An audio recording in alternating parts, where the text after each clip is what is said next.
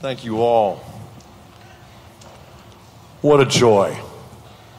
This evening together, our last night. We're going to have a presentation, but we're also going to have adoration. And that's the main event. And I'm kind of excited about just preparing the way. But before I do, I want to remind you that 24 hours from now, you're going to be ending your pilgrimage and really beginning another one, heading home. And this journey, like the Magi who came to Bethlehem and went by a different way, they thought their journey was over and it had just begun. You thought your pilgrimage was here, but it's the rest of your life. It's your own family. It's your world. I want to remind you of that because tomorrow morning there are going to be resources available. And I have a confession to make. I have several weaknesses, but one of them in particular is books. If you come to our house and you see the library of over 50,000, that will be Exhibit A, proof of my weakness. It's all cataloged. We've got 3 desks. Students use them all the time. But tomorrow morning, the bookstore is going to be open from 7:30 to 9 and from 12 to 1. So what? All the books are going to be discounted 15%. That's where my weakness gets really weak. And a lot of the books by conference speakers are going to be available for 25% off. Just saying, okay?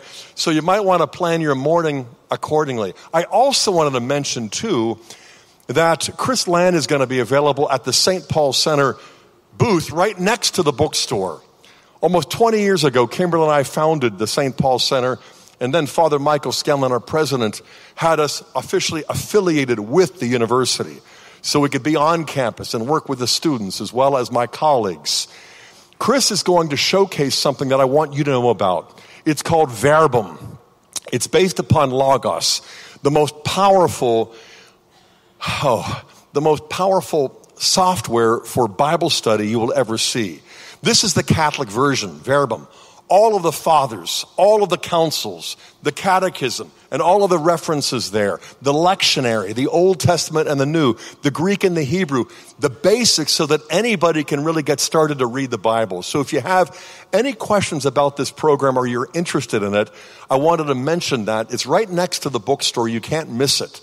And it'll be during those hours as well. I also wanted to answer a question that came up during the book signing about 10 times, and that is, what about the Ignatius Catholic Study Bible? The New Testament's been out for 9 years. What about the Old? Next week, it's over. We're sending off the Old Testament in its completion to Ignatius Press after 21 long years.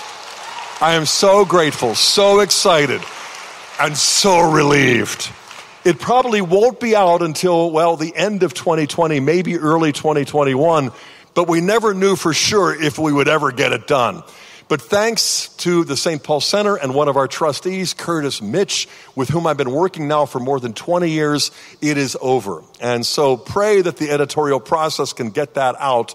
I also wanted to mention that the whole story behind the Ignatius Study Bible is available in the next issue of our newsletter, Breaking the Bread.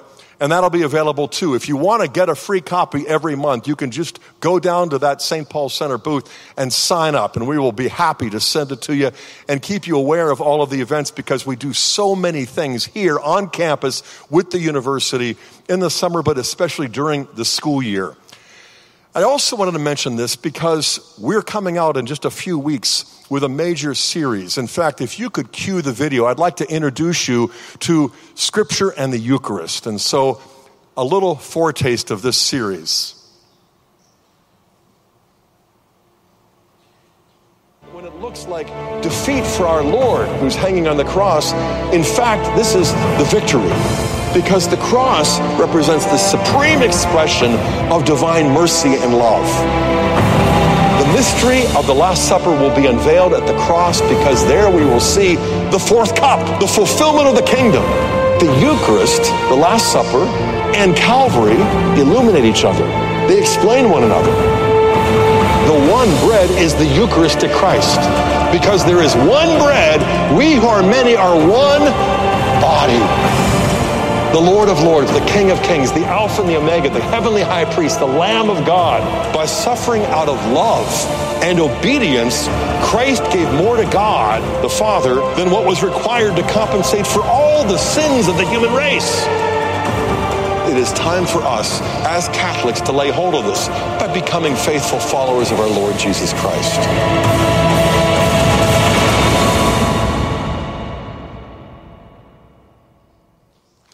Okay. So what is that all about? Well, 20 years ago, I wrote a book called The Lamb's Supper, and that was just the beginning. Then came Consuming the Word, and then just last year, The Fourth Cup. This trilogy of books was sort of the foundation and the framework for my own conversion and discovering Jesus Christ in the Holy Eucharist. That is the purpose of the cross. But in the last year or so, we took all three of those books and the talks that go with them and professionally recorded those and made those available for parish-based Bible study as well as for individual group studies. So I just wanted to let you know that in a matter of days that is going to be released. And again, the news for that is going to be available in Breaking the Bread. But this idea of the cross and God's purpose for it is really the subject matter of my presentation this evening. Yesterday, I filled in for Mark Hart, and I was so grateful for the opportunity to do that because I got to speak on the first family, my most recent book. And the first family I traced all the way back to creation, where Adam and Eve were made in the image and likeness of God, and where the two became one, and in the process became three in one. But then we traced it into eternity to discover that the first family really is the Holy Trinity, the Father, Son, and Holy Spirit. And that divine family is holy as a communion of persons from all eternity. More than our creator, more than our lawgiver, more than our judge, God is a family. But there wasn't a holy family on earth throughout the entire Old Testament. And that's why I wanted to focus upon St. Joseph and the Holy Family in Nazareth to show that it really was not just the Holy Family, but the first and only one. But it's a kind of earthly trinity, as St. Francis de Sales put it, and he's my patron saint. It's the model for the family, and yet we recognize that none of our homes are ever going to measure up to that holiness, and yet that Holy Family is going to see us all the way home. So what I'd like to do with you just this evening to get started is to look at the cross in John 19 to see the other half of the Holy Family that Jesus gives us. Not just a father, a virginal father in St. Joseph, but his own mother to become ours in the Blessed Virgin. In John 19, beginning in verse 25, we read, standing by the cross of Jesus were his mother and his mother's sister Mary, the wife of Clopas, and Mary Magdalene. So the three Marys are there at the foot of the cross.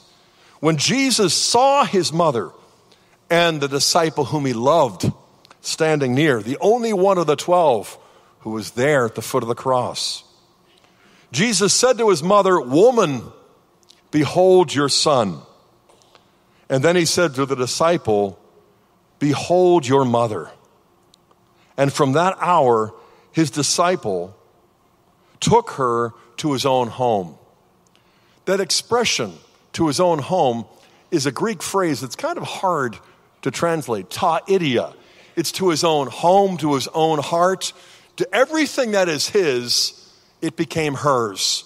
And all of her became his. You might say here we have the first Marian consecration. But I think that St. Joseph might say, wait a minute. Before the beloved disciple, I was consecrated to the Blessed Virgin Mary also. So what we have here is more than just pious imagery. It's more than religious rhetoric. It is a reality that seems so far away and distant, and yet this is the purpose of the cross.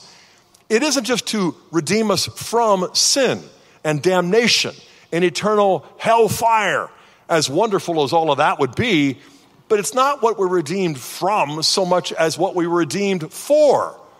We're redeemed for forgiveness, but even more, we're redeemed for adoption, for rebirth, for a homecoming where we discover that it's almost too good to be true, but it's the truth of the gospel.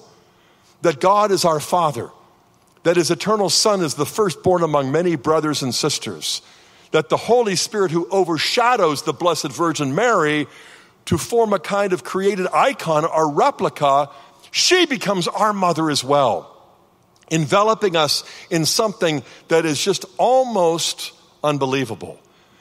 But we are called to believe the unbelievable because she was empowered to contain the uncontainable. And this is the word of the cross. This is the wisdom and the power of God. It's not something that philosophers can explain. It's not something that scientists can duplicate, demonstrate, or replicate. But it is the heart and soul, and it's the one and only thing for which every one of us was made.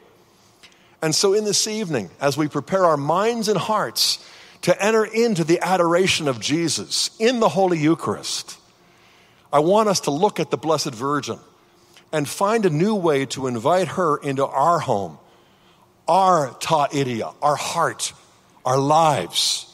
She will get us to Christ much faster than we can get to him on our own. So as we reflect upon this, I want to take a step back and admit two things. First of all, it's been almost 20 years that I have spoken on the Blessed Virgin Mary here at Defending the Faith. Mea culpa. But at the same time, I want to also affirm the fact that as I looked over the schedule and I realized there is no other talk on Our Lady, I just have to make this one. And so I also want to acknowledge this, that of all of the doctrines and devotions in the Catholic Church, this was the biggest and the hardest one of all, by far. And not just for me, but for Kimberly and for most other converts who come from an evangelical Protestant background. Because I came from seminary, I got graduation, then ordination, and I began to preach, and I began to find in the Bible, with the help of the church fathers, how the New Testament is concealed in the Old, and the Old is revealed and fulfilled in the New, as St. Augustine loved to put it. And all of a sudden, the Eucharist became more than bread and grape juice. It became more than symbolism. It became the fulfillment of the covenant, where the old is transformed into the new. The only time Jesus even uses the expression, the new covenant. And he refers to the blood of the new covenant. He is himself the new covenant. And so I was often running. And I must admit, the deeper I went into the Bible, the more things came up Catholic. And not just after ordination as the pastor at Trinity Presbyterian Church in Fairfax, Virginia, but even before graduation. 2 or 3 months before graduation, I began to read the Sunday sermons of the early church fathers, and I began to share them with my friends, including my older brother-in-law, my sister's husband, Bill, who was graduating with me. I was a Presbyterian, he was a Baptist, but together we grew more and more excited about what we were finding in the early church fathers those last few months before graduation. Little did I know that in less than 2 years would come my resignation, and then a search for the church that would match what I found in the sacred scripture. But as I just indicated, the Blessed Virgin Mary, Mary seemed quite contrary to everything that I had been taught for years. And so it was the Eucharist, baptism, the other sacraments as well. I even came to realize that purgatory is rooted in 1 Corinthians 3 and other texts, and the early church fathers saw that as well. And it made sense in terms of the logic of love, that we would have to have all the selfishness burned off before we could enter into the presence of God's love. But the Blessed Virgin didn't really just fit very well. And I think back to high school when I would ask my Catholic friends, where in the Bible do you find the Immaculate Conception? Blank stares. How about the bodily Assumption? Crickets chirping. And what about her heavenly queenship? Oh, sorry.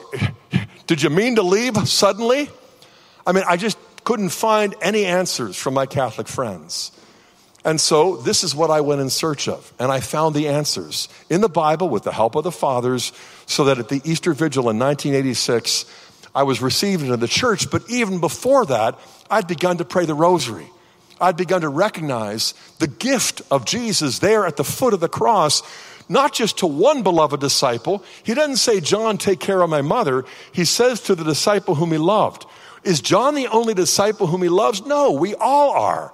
So John is a symbol, a representative of every disciple who becomes a younger sibling of Jesus, because any man who's going to give you his own mother is not going to withhold anything else. And so I began to realize, first and foremost, Mary is the model disciple. How do we know that? Well, just look in the scriptures and you'll hear her say, fiat mihi secundum verbum tuum. Be it done unto me according to thy word. But she's not just the model disciple, she is the mother of God. And not just because the Council of Ephesus defined it in 431, Theotokos, but because Elizabeth declares it in Luke 1:35. Who am I that the mother of my Lord should come to me? And Mary doesn't correct her and say, oh no, I'm just the mother of his human body. I'm just bearing his human nature. Women know better than that. Mothers don't bear natures, they bear persons. And this little child happened to be the second person of the Holy Trinity. So St. Elizabeth got it exactly right. And then the Council of Ephesus does as well. Model disciple, the mother of God, and the masterpiece of Christ, our artist of redemption. All of us are works in progress. Christ is working in my life like he's working in yours. But we cannot see the perfection of his saving work in me, and I suspect in you either. But we can in the Blessed Virgin. Where is the proof that God is actually willing to give us all of his grace, all of his mercy, all of his power, all of his life? She is exhibit A. She is the masterpiece. And so if you go to an art gallery and the artist is there, he will not feel slighted or insulted if instead of staring at him, you spend more time staring at his greatest masterpiece. And so when we look upon the Blessed Virgin, we see the proof, the living proof, that God is not glorified by our groveling. God is glorified by our opening our hearts up to his grace. And the fact is, he is ready, willing, able, and powerful enough to give all of his grace. And that's why she is kakairotomene, full of grace. As the church teaches, she has a fullness of grace that exceeds all of the angels and the saints. And she is the channel, the instrument whereby all of the angels and saints get grace, because she is the queen mother of the angels as well as ours. That's a tall order. How do you go about demonstrating that in sacred scripture? Well, with the help of the early church fathers, I basically found it. But at the same time, I discovered that in becoming a Catholic, I really created problems and tensions in my own family. Not just with Kimberly. She had issues, but I had answers. But with my mother and my sister and her husband Bill, now a Baptist minister, this was difficult. So when I got a call from my mother telling me I've got to mend some broken fences, I knew what she was talking about.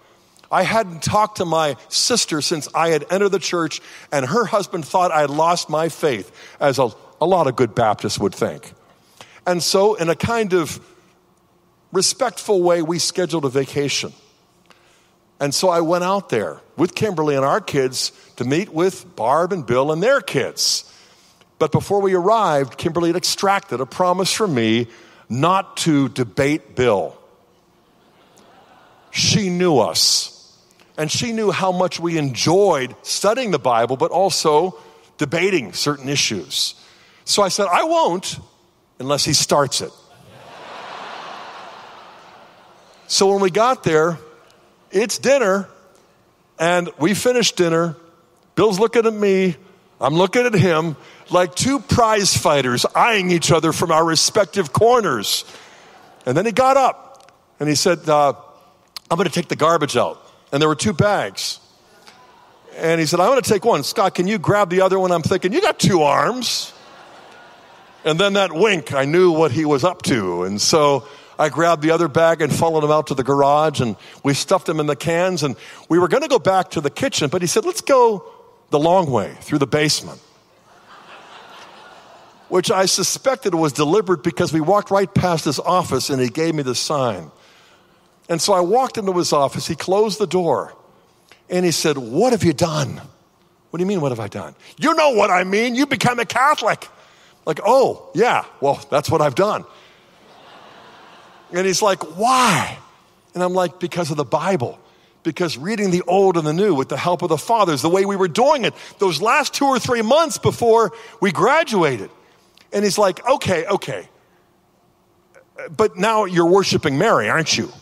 I'm like, well, no, I can't. The Catholic Church condemned that heresy of Collyridianism back in the 4th century.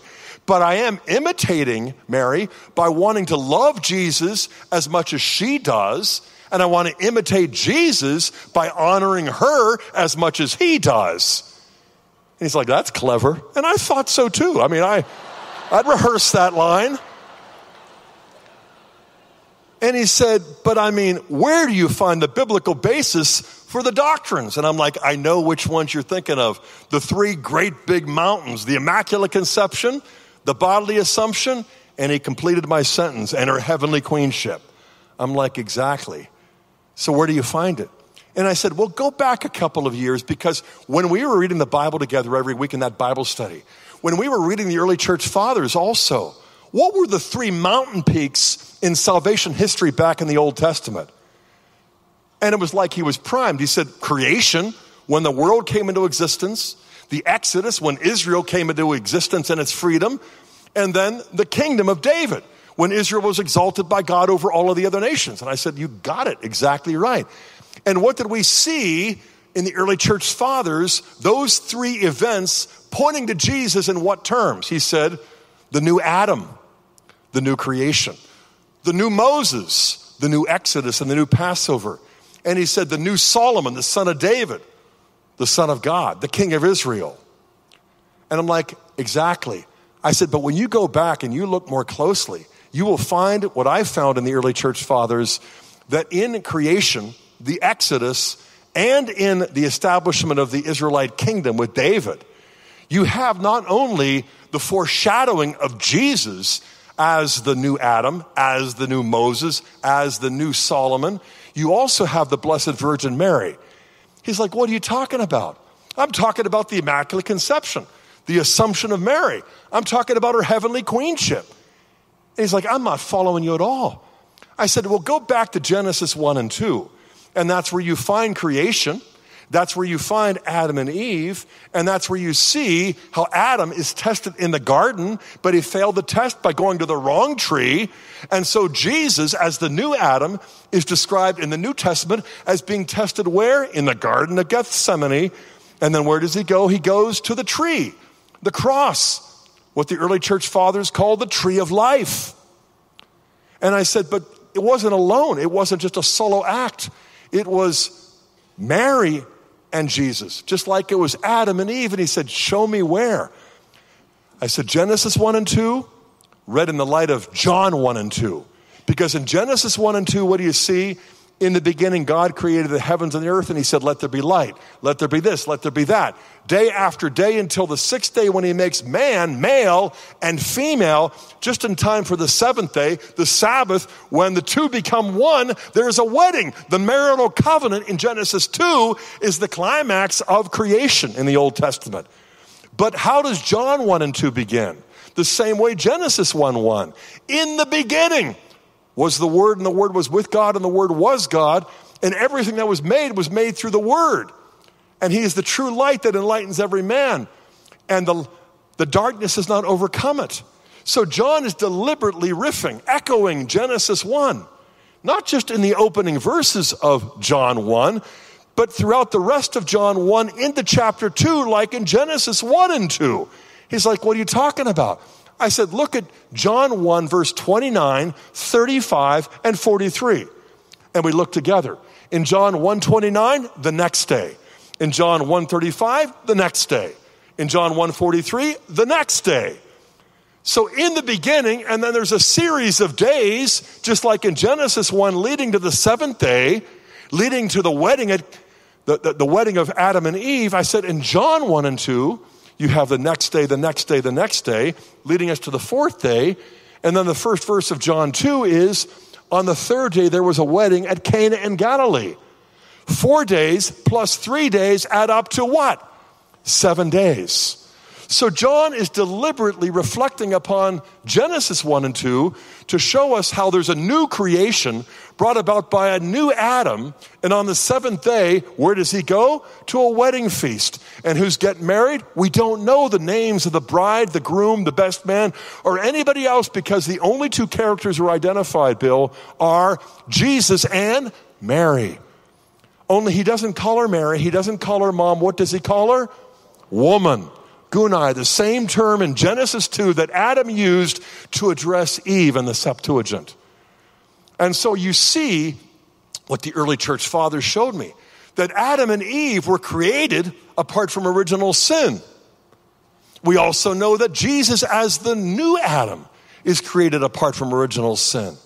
And so how fitting it would be for a new covenant to usher in a new creation, for a new Adam to create his own mother and to preserve her from original sin. And so it isn't an argument from necessity, it's an argument from fittingness. Because it wasn't necessary for God to create the world in the first place. He doesn't get anything out of making the world that he was lacking beforehand. He doesn't make the world to fulfill some need.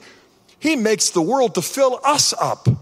And so everything that God does in creating the world and in redeeming it is not necessary, but it is fitting.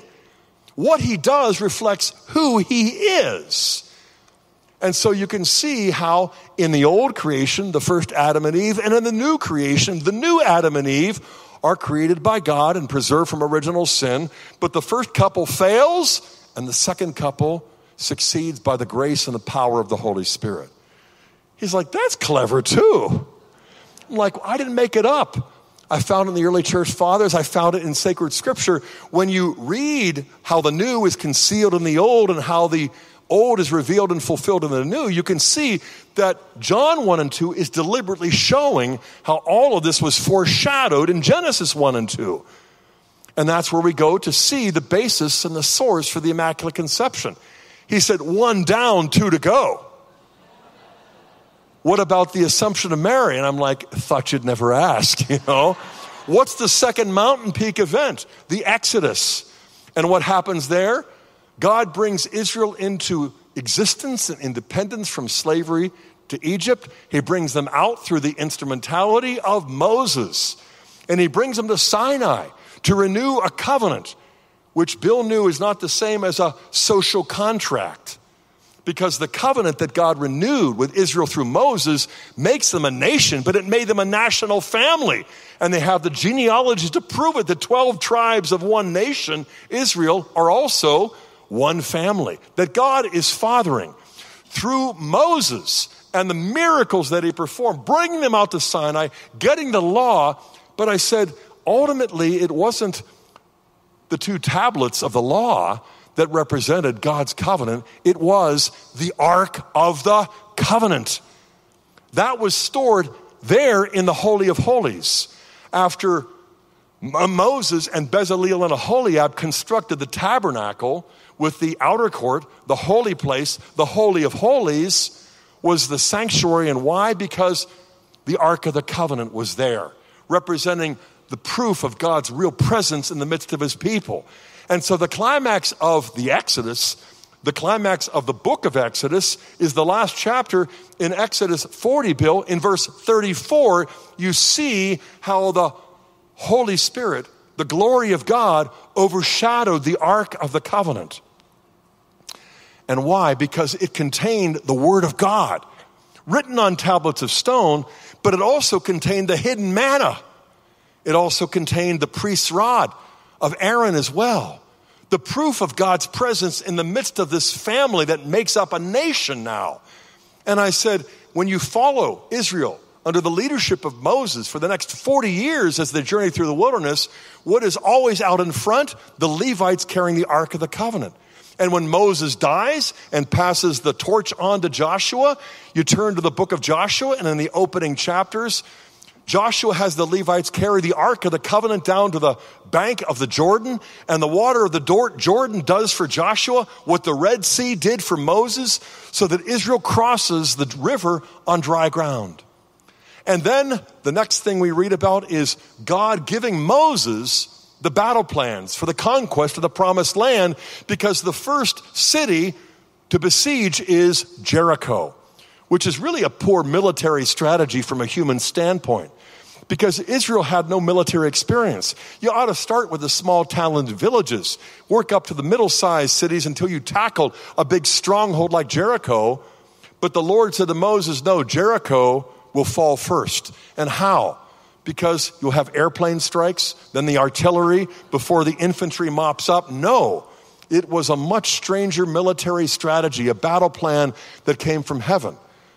And so in Joshua 6, you read how the Lord commanded Joshua to lead Israel into this strange battle plan by having the Levites carry the Ark of the Covenant out in front of the 12 tribes, so that the first day of the week you have a liturgical procession around the city of Jericho. The second day, one more. The third, the fourth, the fifth, the sixth, one liturgical procession, a circuit around the city of Jericho. Meanwhile, the defenders are on the walls, looking down at these poor Israelites who have obviously been out in the desert sun for 40 years too long. What are they thinking? And the walls of Jericho were so thick that 2 chariots could ride side by side, and they had layers of walls. And so what did the Lord command Joshua and the Levites to do? To take the shofar, the 7 trumpets. On the 7th day, after 7 circuits around the city, they're to blow the trumpets to the Lord and have all the people shout thanksgiving to God. Thanksgiving for what? Just thank him and you'll see. They blew the trumpets on the 7th day. And after the 7th trumpets were blown, after the 7 liturgical circuits, the people shouted. And to this day, Bill, archaeologists and seismologists can't figure out what happened to those big, thick walls, because Jericho fell like overripe fruit into the hands of Joshua and all of Israel. As he taught the people, if the battle is the Lord's, then the weaponry isn't physical, it's spiritual. Trust the Lord, his presence in the midst of his people. And the people took credit in their own pride. They basically boasted that they had won the victory. And so the next thing they do is they go off to the city of Ai, where they're cut to ribbons. And why? Because they forsook the Lord. The ark wasn't there. And I said, Bill, you remember the conquest. It could have been done in 1 generation, but it took several generations because the Israelites kept losing faith with the Lord. They kept taking credit for these battles. They kept getting enslaved to their enemies until finally, after almost 4 centuries, along comes a man named David, a man after God's own heart. And he is the one who at long last completed the conquest. And how did he do it? By finding the Ark of the Covenant, which had been lost and forgotten. So he finds it in the Judean hill country. And when he finds it, he's dancing for joy. And when he finds it, he sings and he prays. And when he finds it, he brings it up into Jerusalem to complete the conquest of this holy city. And in the process, you can see how the Exodus is complete. And through what instrumentality? It's not just Moses or Joshua or even David. It's the Lord, whose real presence is marked by the Ark of the Covenant. And I said, just as you see Genesis 1 and 2, creation, mirrored or imaged in John 1 and 2, so you can see how the Ark of the Covenant and the Ark narrative in the Old Testament is mirrored in Luke 1 and 2. He's like, what are you talking about? And I said, look at Luke's visitation narrative and you'll see what Luke is up to. It's very similar to John, only it's not creation. It is the new Exodus, the new Moses. But the language that Luke employs in the first chapter is deliberately evocative of the Ark of the Covenant narrative in Exodus and following. For example, in Luke 1:35, the Holy Spirit will come upon you and the power of the Most High will overshadow you. And I pointed out that the Greek verb there, episkiadzane, is scarcely used. But where you find it employed is back in Exodus 40. In verse 34 through 36, where the power of the Most High overshadows, guess what? The Ark of the Covenant. And what made that wooden box of acacia wood so valuable? It wasn't the gold that overlaid it. It was the Word of God within it. It was the bread of life. It was the manna itself that sustained Israel's life for those 40 years. And I said, not only do you find that rare verb, episkiazein, but you see about a dozen different parallels in Luke's narrative. So in Luke 1, verse 39, Mary arose and went. Where? To the Judean hill country, to the exact same geographical region where David went to find the Ark of the Covenant. In 2 Samuel 6, verse 2. In Luke 1:42, Elizabeth exclaims. And the verb that is used for the exclamation is a technical term used for the Levites shouting to the Lord in the presence of the ark. And who is Elizabeth's husband? Zechariah the Levite. And so you see in Luke 1:43 that upon Mary's arrival, Elizabeth is filled with such a sense of awe. She says, why is this granted to me that the mother of my Lord should come to me? You go back to 2 Samuel 6, verse 9, and when David found the ark, he said, who am I that the ark of the Lord should come to me? Look at the grammatical construction of the two sentences, and you can see the convergences. They're profound, but they're also deliberate. Luke is highlighting this.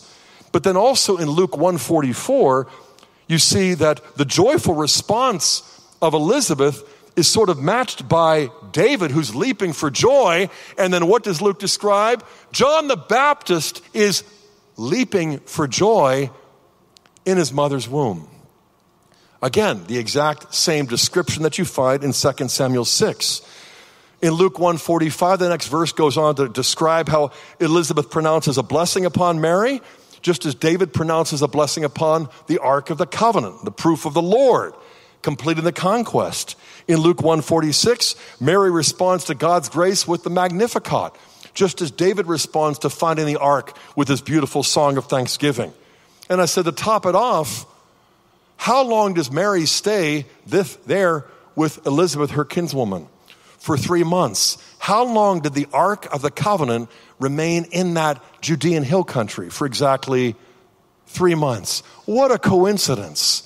Not hardly. The Ark of the Old Covenant, made of acacia wood for durability, covered with gold to symbolize divinity, is a sign of Mary's immaculate humanity, overshadowed by the divinity. She doesn't contain the Word of God in stone. She contains the Word of God made flesh. She doesn't contain the manna. She contains the one who is the very bread of life. This makes her not like the ark, but more of an ark than that box ever was in the Old Testament. And this is why Luke 1 and 2 are recognized by the early church fathers as a kind of proof that just as David carried the Ark of the Covenant up to the capital city, the royal Jerusalem, so likewise Jesus carries the Ark of his covenant up to the heavenly Jerusalem in Revelation 11 and 12. So you have the Immaculate Conception, and you have the assumption of Mary as the Ark of the Covenant to complete the new Exodus and to inaugurate the kingdom. And he's staring at me like, this is almost beginning to make sense. And he said, okay, 2 down, 1 to go. What about her heavenly queenship? Where do you get that? And I said, well, as soon as the conquest is complete, as soon as the Ark of the Covenant is carried up into the royal capital of the earthly Jerusalem, you can see how David arranges for the son of David to be crowned as the king of Israel in 1 Kings chapter 2, where everybody is bowing and prostrating themselves before Solomon on the day that he is crowned. He's anointed by the high priest, and he's also enthroned. But in 1 Kings 2, verses 15 through 18, he's enthroned and everybody's bowing. But in verse 19, who should walk into the royal court but his own mother? And what does he do on his own coronation day? He arose from his throne, and in the presence of all, he bows and prostrates himself before his mother to honor her in the presence of all. And when he arose, he issues a royal decree, bring me a seat, a throne of honor. Because on the day that he was enthroned as the son of David, she was enthroned as the queen mother of the son of David. And not just for that day, but from that point on. I never noticed that. I said, I hadn't either until the early church fathers just connected the dots. But I said, the queen mother becomes a permanent fixture in the kingdom of David, which foreshadows the kingdom of God that Jesus comes to proclaim and inaugurate because he is the Son of David. He is the King of Israel. And just as you find in John 1 and 2, a new Adam and Eve and a new creation, in Luke 1 and 2, a new Moses and the Ark of the New Covenant, in Matthew 1 and 2, you find what the early church fathers discovered, and that is Jesus is the Son of David and Mary is the Queen Mother. In Matthew chapter 1, verse 1, the book of the genealogy of Jesus Christ, the Son of David, and then you have all of those unpronounceable names from in the Hebrew, but you have 3 sets of 14 from Abraham to David. 3 more sets of 14. You have another set of 14 from David to the exile, and then the third set of 14 generations from the exile to Joseph and Mary. And I said, why does Matthew arrange it in terms of 3 cycles of 14 generations? Because he's writing to Jews, Jewish Christians who know Hebrew. And in Hebrew, there are no numbers. There are only letters that are assigned numerical value, like in Latin with Roman numerals. And David's name consists of 3 consonants.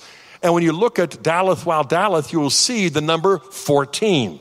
So 3 sets of 14 generations, 3 letters to David's name, 14 generations for each of the 3 cycles. This is Matthew kind of giving a nod and a wink to his Jewish Christian readers to show that Jesus is the Son of David, coming to restore the kingdom of David. And then in Matthew 1, this all fulfills the prophecy of Isaiah 7:14. That is what? A virgin shall conceive and bear a son, and he shall be called Emmanuel, God with us. I said, Bill, you go back to Isaiah 7, and you'll see that the person that Isaiah is talking about in his oracle is the Queen Mother. Because as I said, she's a permanent fixture in the kingdom of David. Every time a new king is identified, his Queen Mother is identified. Why not the wife of Solomon? Well, that would have been a little tricky, because he had 700 wives and 300 concubines, but he had only one mother. If it was a wife, the most you could hope for would be, like Queen for a Day, like that old TV show that we saw when we were kids, But he has only one mother. She's the wife of his father. She oversaw the smooth succession. She sits at his right hand as a royal counselor. And every time you see a new king, you see the Queen Mother. And in fact, Jeremiah and the other prophets give oracles. Thus saith the Lord, say to the king and the Queen Mother. And I pointed out how the only chapter of the Hebrew Bible that is really originating from a woman is Proverbs 31. And who is that? The Queen Mother of King Lemuel. And so when the Davidic kingdom was conquered and the city of Jerusalem was destroyed in 587, it created the greatest crisis of faith in Israelite history. What has happened to the Davidic line? What has happened to the Davidic covenant? What has happened to the Davidic kingdom? And Matthew is showing us that God has maintained that covenant line, the dynasty, through Joseph and Mary, the Queen Mother. And so what you find there is essentially that Jesus is the Son of David. Mary is the virginal Queen Mother of the Son of David and the fulfillment of Isaiah's oracle. And I said, you find all 3 of these, creation, Exodus, and the kingdom, braided together, triangulated, if you will, in Revelation 11 and 12. So we opened the Bible and we turned to Revelation 11. I pointed out verse 19, how in John's vision, you have 7 trumpets that are blown, and then a city that falls. Only it's not the old Jericho, it's the old Jerusalem, the earthly capital that was a prototype that now is giving way to the heavenly Jerusalem, where the Son of David, the Son of God, is enthroned in the heavenly Jerusalem. And so John looks to see what happens when the 7th trumpet is blown and the kingdom of Christ is revealed. Suddenly God's temple in heaven was opened and the ark of his covenant was seen inside his temple. And I said, the significance of that might be lost to us, but it wasn't lost to first century Jewish Christian readers, because they knew what had happened to the ark.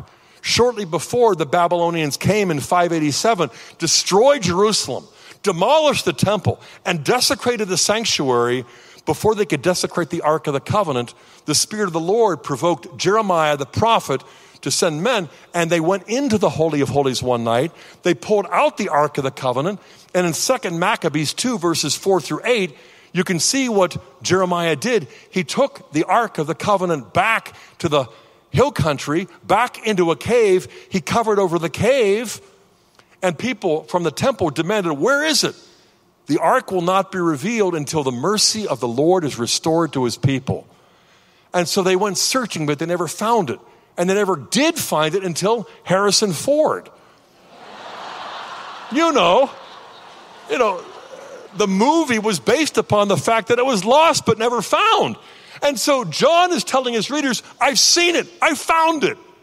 And so he goes on to say, the Ark of his covenant was seen within his temple. Flashes of lightning, thunder, an earthquake. And then suddenly a great sign appeared in heaven. A woman clothed with the sun, the moon under her feet, and on her head a crown of 12 stars.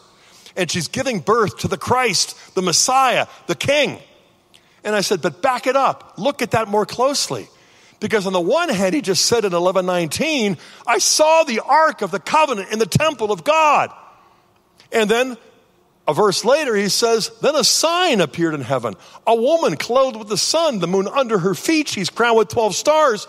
Every one of John's Jewish Christian readers would say, wait a second, stop, rewind. You saw the Ark of the Covenant? Where is it? What condition is it in? How do we fetch it?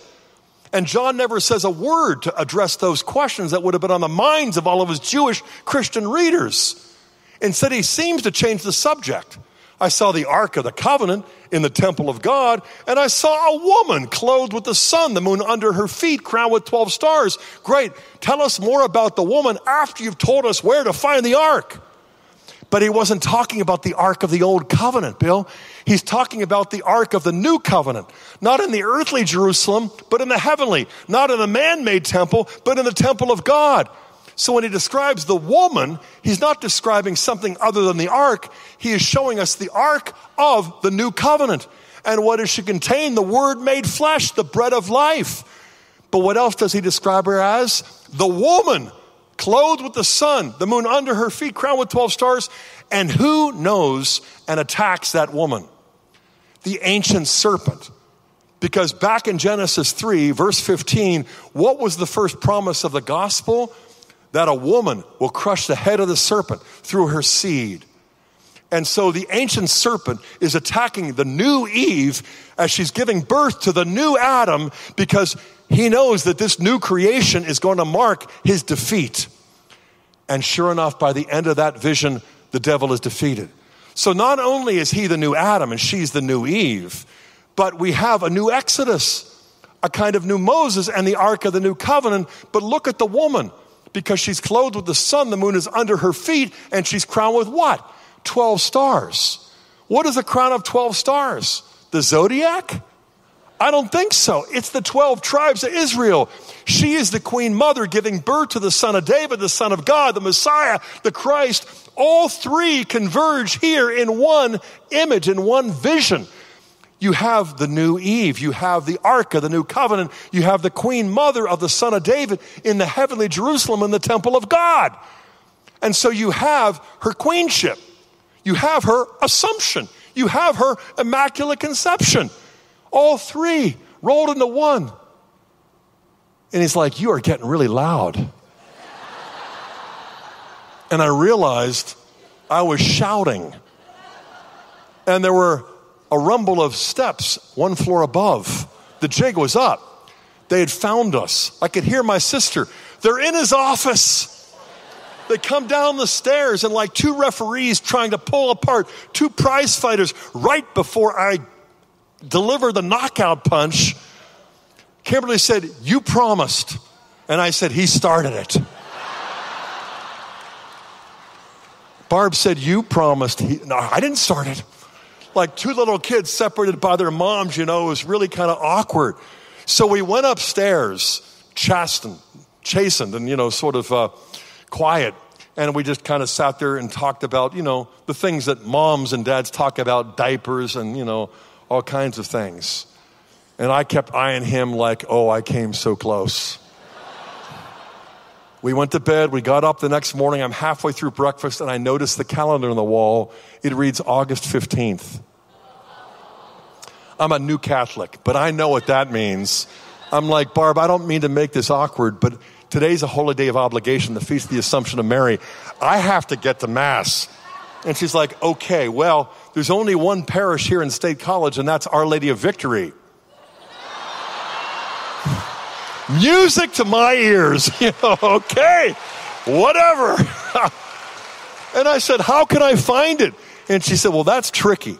And so she began to kind of describe all the roads that I have to go on to find it, because there was a noon Mass. Bill walks in and says, you expect him to find Our Lady of Victory? He's going to get good and lost. And I said, okay, I'm not sure what to do. We didn't have GPS at that point. He said, well, I'll drive you. I'll drop you off. I'm like, okay. Barb's like, no debating. No, of course not. And I said, I don't know how long the liturgy will last. It might be a half hour. It might be an hour. You might be sitting out in the parking lot a long time. And he said, okay, well, I suppose I can come in. And I'm like, if I had invited him to do that, I would have been in hot water. Yeah, you can come in, sure. Yeah, for certain. And so we got there right before noon. We walked in, and I tried to explain how the Mass would unfold, and he said, no, Barb asked me not to really engage you on these matters. I'm like, okay, that's fine, And so we all stood up at the beginning, except for Bill. The Baptist just kind of sat there with his arms folded, just like I would have a few years earlier. And after the opening rite, and then the penitential rite, and then the assurance of pardon by the priest, we all sat down. The lector got up and opened the Bible. The lectionary reading, the first of them, was from 2 Samuel 6, where David found the Ark of the Covenant. Leaping for joy, who am I that the Ark of my Lord should come to me? Where it was for 3 months, and all the rest. The second reading was a responsorial psalm, 132. Now there are 150 psalms to choose from, but only one out of the 150 deals precisely with that event in 2 Samuel 6, where David found the Ark of the Covenant and brought it up into Jerusalem. And guess what psalm that was? 132. And I'm sitting there thinking, what a coincidence. And then the third reading was from the book of Revelation, beginning in chapter 11, verse 19, where suddenly John sees the Ark of the Covenant in the temple of God, the woman clothed with the sun, the moon under her feet, the ancient serpent attacking, the devil's defeated, the new Eve, the Ark of the new covenant, the Queen Mother. And then we all stand for the gospel, except for my brother-in-law, sitting there, listening, paying attention, because the gospel reading was, guess what? The visitation from Luke 1. I am standing there listening to it, feeling like I had just won the lectionary lottery. I mean, like a grand slam, 4 for 4. I mean, you couldn't have lined them up any better. When I sat down to hear the homily, I feel this elbow digging into my side. What is it? He said, did you select those readings? They were the exact same ones we had been looking at the night before. I'm half tempted to say, yeah, the Pope called me 2 weeks ago, and, it's sort of like a privilege for new converts. I said, Bill, I have never been to the Feast of the Assumption before. I had no idea what the readings would be. He rolled his eyes. He said, yeah, sure. I didn't even know the night before that the next day was the Feast of the Assumption. And I sit there listening to a homily that was over and done in about 4 minutes, feeling slightly underwhelmed, but overjoyed at the fact that Mother Church had lined up all these readings, and this is where the early church fathers had found it. How the new is concealed in the old, and the old is revealed and fulfilled in the new. And it was such a glorious time. When we got out to the parking lot, I said, do you have any questions? He said, I'm not allowed to ask. So be it. And our friendship has flourished, but we never did get back to that. He's honored my sister's request. So please pray for those two. They love the Lord, and they love the Scripture, and they are really faithful to all that they have found. But I'll be honest, that was an unforgettable event. It made my first year feel almost like a honeymoon, But when someone converts, it's like an extended honeymoon, because 3 or 4 months later, I found myself in another city. This time it was Boston. I was attending a conference, the Fellowship of Catholic Scholars, for the first time as a first-time Catholic. And the conference is over on Sunday morning. My hotel reservations are up on Sunday morning. Checkout time is noon. And when I check out and I go down to the lobby to get a cab back to the Logan Airport, I look at my boarding pass and it's Monday afternoon. I have no place to stay. I booked the flight for the wrong day. Where am I going to stay? So I borrowed a phone and I called an old friend, a professor up on the North Shore, whom I had served as a teaching assistant. And I'm like, Dr. D, a funny thing has just happened. I'm in Boston. I've been here for 3 days. I have no place to stay tonight. Any chance I could come and visit? I knew his generosity and his wife's hospitality. He said, sure thing. Take the train. I'll meet you at the Salem station. Spend the night. It'll be great to see you. We hung up. And I'm thinking he obviously didn't hear the news of what had happened to his former teaching assistant. And so I thought when I spring it, it's going to get tense, because his last book he had dedicated to Scott and Kimberly. So we meet at the station there in Salem. I get in the car and he looks at me. So is it true? And I'm like, is what true? I'm like, yeah, it's true. You got some questions? Yeah, but I promised Robin not to ask until we got back. So we get back, and Robin has this table spread with crackers and cheese and fruit and vegetables, and it's a lovely spread. It's about 2 p.m. Little did I know, that was dinner. She didn't want to miss anything by being out in the kitchen. And so for the next 3, 4, 5 hours, we're at it. And just like Kimberly, Robin had her master's degree, and she was really close to Kimberly and really sympathizing with what she must be going through now that her husband has poped, as she put it. And so we're arguing about the Pope, we're arguing about the Eucharist, the baptism, and I'll be honest, for the first 3 or 4 hours, it was like batting practice for me, because all of their questions and objections had been mine, and all of the answers and responses they had never heard. And so I'm showing from the Bible, with the help of the church fathers, how the new is concealed in the old and the old is revealed in the new. And you can see it when you read the whole Bible in its context. And it was really exciting. By 6 p.m., I was getting hungry, so I just had more veggies. By 7, we were to the Eucharist. By 8, baptism. By 9, we finally got around to the Blessed Virgin Mary. And I'll be honest, I was fighting fatigue. But we start talking about the Immaculate Conception, but he's intent upon bringing up the bodily Assumption. Like, okay, go for it. I'll talk to you about the Ark of the Covenant and how it's... No, not the typology. I want historical documentation from you as a scholar from the first 3 centuries as to where you find the Assumption of Mary. And I'm feeling the fatigue, but I'm also realizing I can't think of anything. I'm like, well, the first 3 centuries, a period of persecution. You're not building great seminaries like ours with big libraries, but in the 4th and 5th centuries, the Assumption of Mary is sort of like implied in the hymns and in the prayers and the homilies and in the, it's not being debated, it's being celebrated. And he said, that's not the same as documentation. Where are your sources in the first 3 or even 3.5 centuries? I'm like, I'll be honest, I'm really getting exhausted and I can't think of a single book.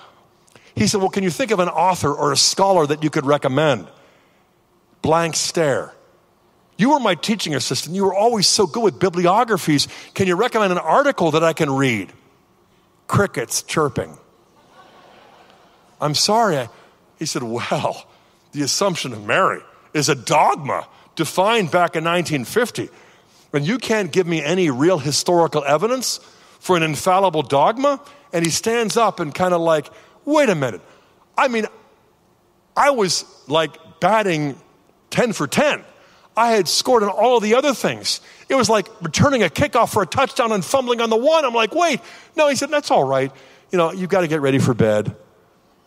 And I had been so proud of my arguments, so puffed up. I don't think I would have fit through the doorway. My head was so swollen.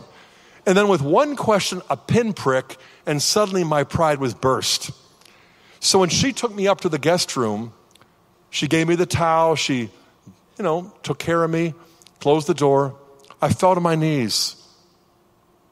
And I said, I thank you, Lord, for this time, for this hospitality, but I'm sorry I really blew it on that last one. I was exhausted. I went to bed, fell fast asleep. They let me sleep in until almost 9.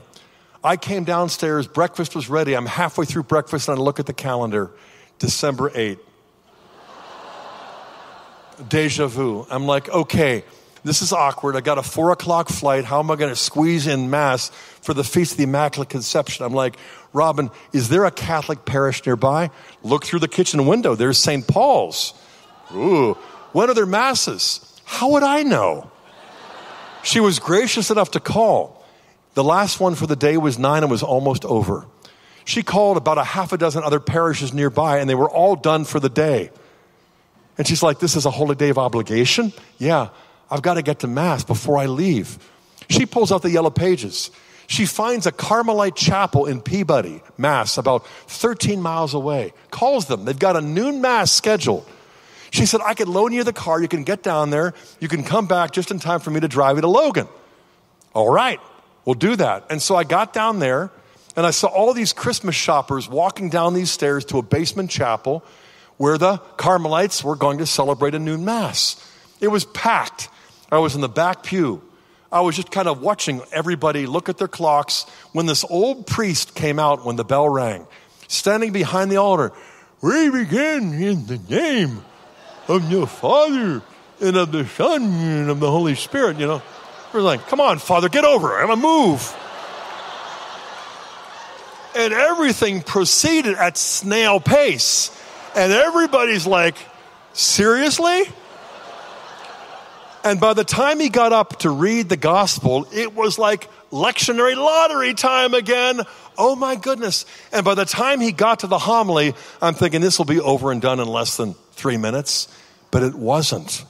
He got up and there was a twinkle in his eye and a big smile on his aging face.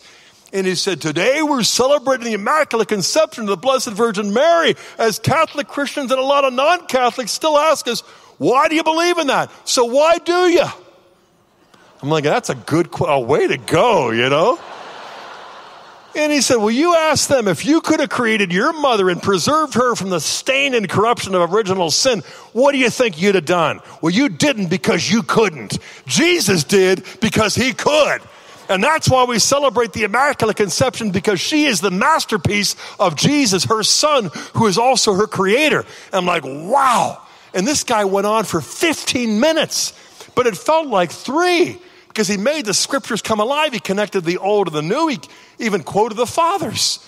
And by the time he was done with the Mass, everybody was out in a blink, except for me. And I see him in the sacristy. And I'm thinking, I've got like 3 or 4 minutes. So I knock on the door. What do you want? Do you have a minute? No, I don't.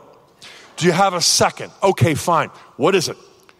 And I said, well, I graduated from Gordon Conwell a few years ago, top of my class, a Protestant, anti-Catholic. But just earlier this year, I became a Catholic. He said, wait a second, Gordon Conwell? I'm like, yeah, up in South Hamilton. Oh, I know where it is. I used to teach there. I'm like, Father, you don't understand. It's an evangelical Protestant seminary. No, young man, you don't understand. It was a Carmelite seminary, and I taught there for years before we sold it to you. I'm like, okay, I stand corrected. He said, I like this. We give them the seminary, and they give us the graduates. Fair deal, great exchange. You know, I'm like, very funny, Father, you know. And he said, so what is your question? I'm like, well, you were so good on the Immaculate Conception. Last night, I really fumbled on the Assumption of Mary. I couldn't come up with documentation. I even couldn't come up with a single book or article to recommend. And he said, well, there's a good reason for that. There's only one book in English on the Assumption of Mary. I'm like, wow, you really stay on top of your Mariological bibliography. He said, well, I should. I wrote it. And I feel like I just stepped into the Twilight Zone. I'm like, you wrote it? He said, yeah, and it just went out of print last week. Michael Glazier called me up to say they ran out of copies and they're not going to reprint it anytime soon. I'm like, you wouldn't happen to have like an extra copy for my professor? He's like, darn, I've got 2 copies. He opens this cupboard. He goes, what's this guy's name? Okay, to Dr. D and Robin, to Jesus through Mary, I'll leave it in Latin and let them figure it out. And he signed his name, Father Killian Healy, Order of the Carmelites. And he said, okay, what is your name? To Scott and to Kimberly. I'll leave it in English. Do you have much Latin? I said, 1 year. To Jesus, through Mary, Father Killian Healy. My last 2 copies. Whoa, thank you. I get back to the house. Dr. D is leaving to go give a final exam. Remember last night you were asking for a book? Well, a funny thing happened to me in Peabody. Here is the last copy of the book, the only book in English written by Father Killian Healy, who just celebrated the Mass. He's like, so please be sure to look it over. And he drives off, and Robin's like, seriously, that didn't really just happen. I'm like, yeah, his last copy, the only book in English on the Assumption of Mary. Okay, let's get in the car. And she drove me down to Logan. And I'll tell you, I didn't need an airplane that day to fly home. I was flying so high. I'll be honest.